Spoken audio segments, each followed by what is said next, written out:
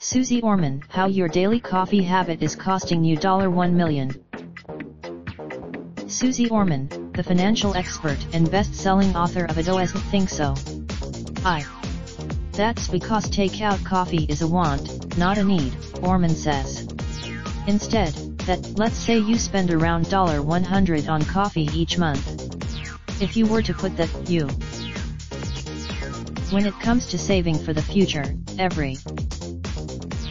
it all comes down to your financial priorities.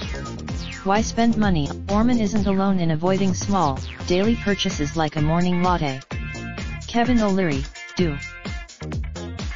Instead, O'Leary makes his Java at home and invests the money he saves. Like Orman, That's because if he doesn't buy it,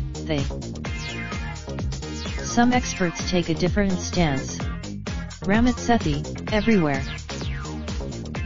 It can be difficult to constantly say no. Plus, there's ultimately, Sethi says, the ends don't justify the means, at least not when the means make you miserable. 1. Instead, he recommends making your savings automatic. That way, you Raindrop, drop top smoking, no cooking the hot pot. Fucking on your bitch, yeah, that. Looking up, open the park pot.